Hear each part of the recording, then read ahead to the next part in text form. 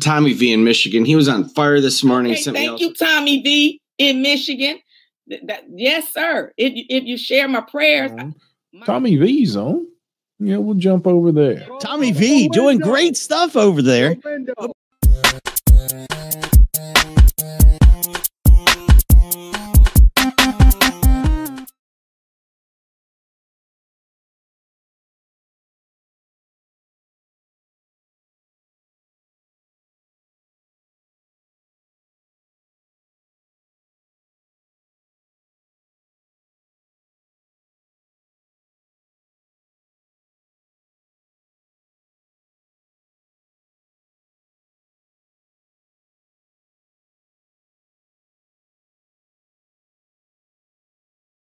What's your thought?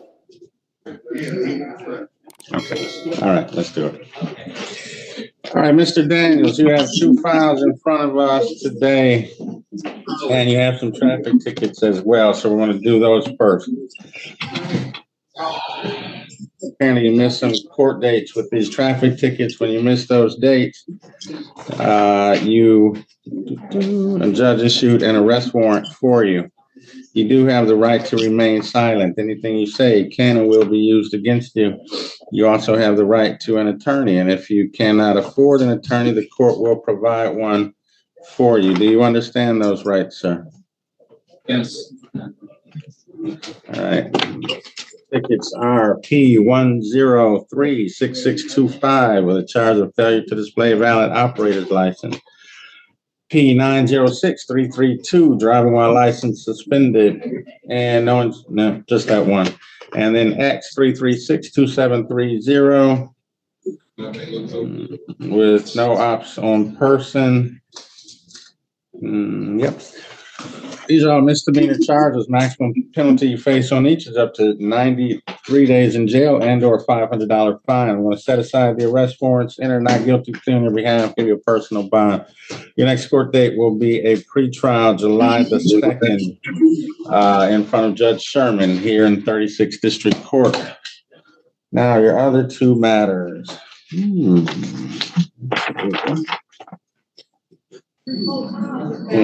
Let's do them one at a time. First one is 2405770, State of Michigan versus Anthony Andre Daniels. Counsel.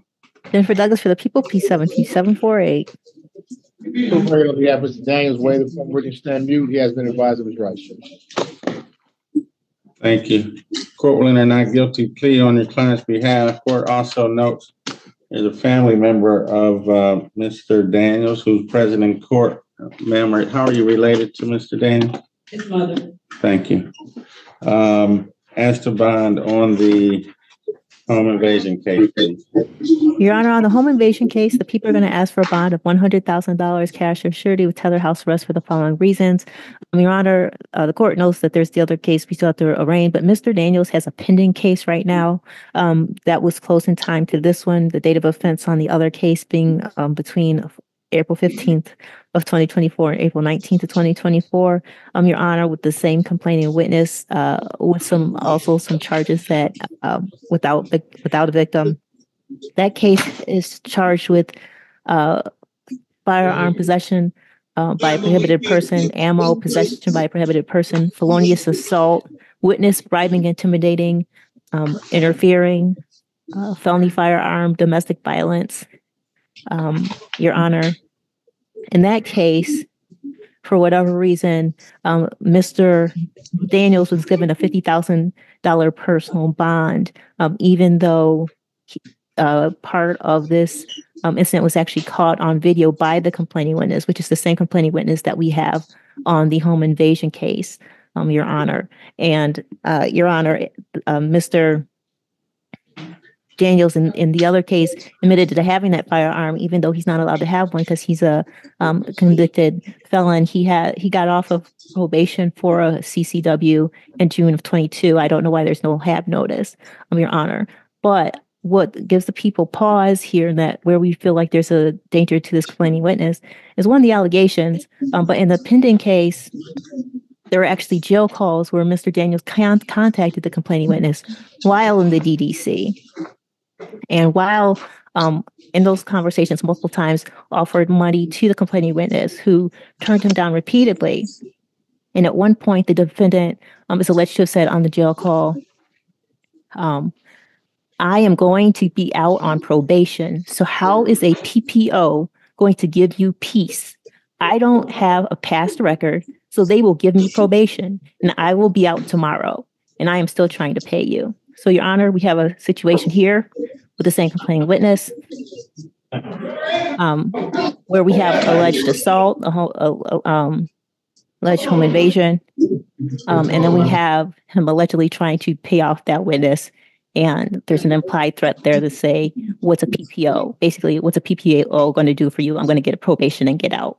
So, Your Honor, we do have concerns for safety here, given the allegations. And we're asking for $100,000 cash or surety, tether house arrest. Judge, I'm sorry. What are the charges? I'm sorry. I'm missing. First degree home invasion. Allegedly broke into the girlfriend's house and assaulted her rather significantly, allegedly. Is it assault charge with it, or it's just the home invasion? Sorry. Well, it's the home invasion, and as it is set forth in count 1, he committed an assault on the complaining witness. Maximum penalty 20 years and or $5,000. Is there a bribery, witness intimidation charge or anything like that? That's a pending case. Oh, it's a pending case, because I know there's a case where the complaining witness did not show up to the exam. That was just recent. So I mean, I know that. So I don't know the relationship between Ms. Alexander and Mrs. Daniels, Judge, but I know she didn't show up to a previous case in the exam. I think a lot of this stuff, Judge, obviously the prosecutor is forming, these cases and if they're having conversations, she's not showing up, she's not trying to go forward with certain things at exams. And, it's probably a different picture, Judge. I understand what the charges may be, but, there are two sides to every story, and it's always two sides to every story. And I think the people have one side, they're trying to promote this a certain way, and I understand that, Judge. I think the court can see that Mr. Daniels' mom is here, he has family support, he lives with his mom, Judge. So his mom's going to make sure he comes to court. He's not a flight risk. He's not going to have contact with the complaint if the court says don't have contact with the complaint. And I think that's important. Sorry. No, go ahead, Ms. Douglas. I was going to say there was an exam, and the case I'm talking about with the attempt to bribe this witness, there was no exam. So there's no exam for her to show up to. Okay. I was talking about another exam with the same complaining witness. I'm not aware of that case. But I'm just saying, Judge, that, obviously there's two sides again to every story. And, there's a lot to this. And sometimes things get blown out of proportion in terms of what the charges are. And then we find out later that it's really not what it seems to be. But obviously the prosecutors, they're making their case. Can I speak, Judge? Right now, and you want to say, so what do you want to say, Mr. Daniels? Because I want to make sure that you... I want to say, understand that they're recording this, so whatever you say, it's going to be recorded. I don't want you to say anything that's going to hurt you. You know that? Understood. I just want to say that that I already went through a preliminary exam. Hold on. I understand. Right. So she already didn't show up to that one, and I'm already on a tether restriction from her location. So there haven't been any contact since. Right, and there won't be. And that's the thing. It's like it's a lot more to this that you don't. That obviously it's only one side. You get one side of it in a report. You don't get the whole picture. And we get a chance to get both sides because we read the report, then we get a chance to talk, and we get a bigger understanding of what's really going on. And a lot of times, Judge, and as the courts know, because the court's very wise, the court's been doing this for years, that it's more to it than what's in the investigation report. His mother's here. He has family support.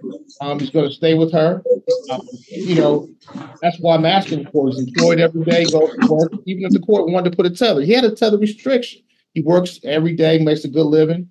And I'm just asking the court, Judge, to consider, a personal bond, whatever other conditions the court wishes to impose.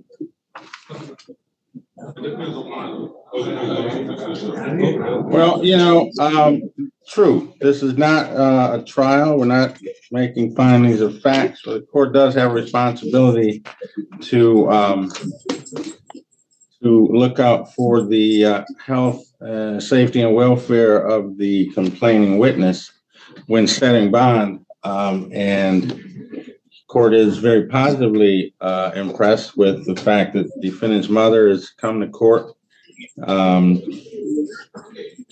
However, the phone calls outlined by Ms. Douglas are extremely disturbing for multiple reasons. One, there's obviously the implied or perhaps overt threat to the complaining witness. And moreover, indicates that this defendant has had some experience with the criminal justice system, predicting the outcome of whatever sentencing might come from this. Only ensures that this court is concerned about the safety of Ms. Alexander. She's the complaining and witness in both of these cases that are in front of us today. And out of significant concern for her safety, court will set bond as follows. Sir, you're to have no contact with Miss Alexander, no contact with the American Street address. Should you post bond, you'll be on GPS tether on house arrest. Mom, does he live with you? No, he doesn't. Okay.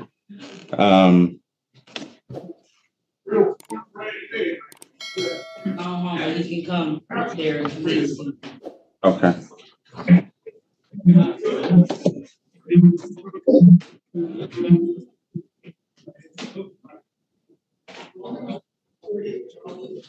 Court will set bond on this matter at $100,000 cash or surety. You will have a bond redetermination hearing in 2 days' time in front of Chief Judge McConico. And he'll give that another look. And perhaps, as Mr. Reagan alluded to earlier, with more information, Chief Judge might do something different bond-wise. Judge, could I just ask respectfully, Ms. Douglas, the witness intimidation case, what case is that and where is that? That case number is 24-002762-01-FH. That's at Third Circuit Court. It was bound over on May 10th, 2024. And so it hasn't. From Detroit? Yes. Okay. I don't. Okay. As to the other case, it'll be 24-057506. State of Michigan versus Anthony Andre Daniels, counsel. Jennifer Douglas for the people, P72748. And Philip Reagan, on behalf of Mr. Daniels, Your Honor, waive the formal reading stamp duty, has been advised of his rights. Court will enter not guilty plea on your client's behalf. As to bond. Your Honor, here the allegations we believe are actually even more concerning than the case we just did. However, we do acknowledge that the date of events here is June 5th of 2022. The date on the investigator's report is January 14th, 2023. So I don't know what the delay there was, Your Honor. But here we have an accusation of not just a physical assault, but also a sexual assault that was prolonged in nature, Your Honor. And given that then there was allegedly subsequently the home invasion and then subsequently this attempt to intimidate the same complaining witness, these are all cases involving the same complaining witness. And so we have a concern here for her safety, Your Honor. We're asking for a $50,000 cash or surety with tether house arrest.